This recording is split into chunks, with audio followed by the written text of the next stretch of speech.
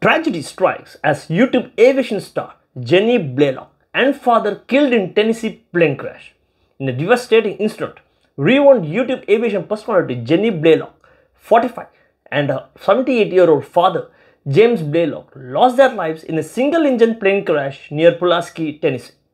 The fatal crash occurred on Thursday around 11:15 a.m. local time as reported by the Federal Aviation Administration. The heartbreaking event unfolded shortly after Jenny, known for her popular YouTube channel TNFlygirl, posted a poignant video showcasing her flying adventures with her father.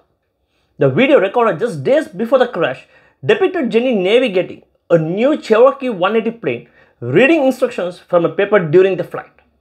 The ill-fated journey began at Knoxville, Downtown Island Airport, with the crash transpiring approximately an hour and 15 minutes later according to FlightAware data.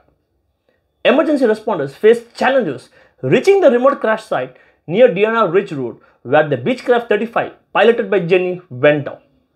The Blalocks, the sole occupants of the aircraft, were found deceased outside the wreckage, which was swiftly engulfed in flames.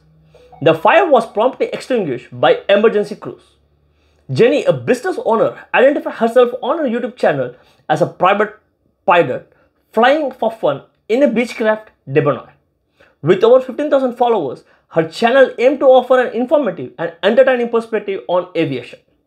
The tragic loss comes just weeks after Jenny shared a video titled "Pilot Training with My Dad," showcasing the pair's shared passion for flying.